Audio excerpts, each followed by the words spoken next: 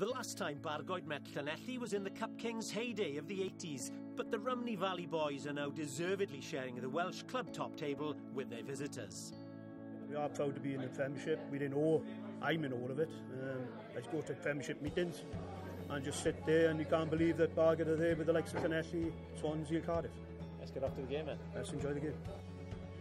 With a solitary victory from their first 4 matches in the Premiership, the Bulls on home turf were making no secret of targeting Llanelli, who had also only registered 1 win in the league so far. But with a sprinkling of Wales under-20 stars, the visitors would be tough to turn over.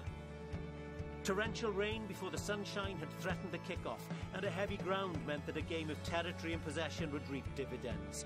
Llanelli fullback Dion Jones managing to stay on his feet long enough to get to the line. A second Llanelli try from Rodri Cole meant that Bargoed would be chasing the game in the second half, although under the stop-start conditions, getting any points would be a challenge.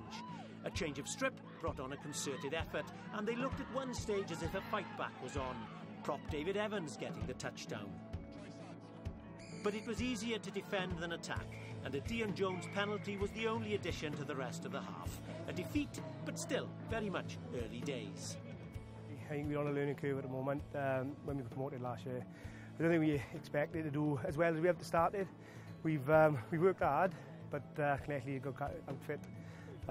They just a little bit better than us today, didn't they? Played the conditions, they fronted up, and they deserved the win in the end. We're a small club. We've come up through the leagues, and it is an honour for the club to be here in a way. But we have got 3 years, like we said. We've got a learning curve issue, definitely. But we're not far off it. We're not. But I think year 2 now, I think we start pushing, and then hopefully year 3 we can really have a good go, same as Evervale done last year. So that is the plan.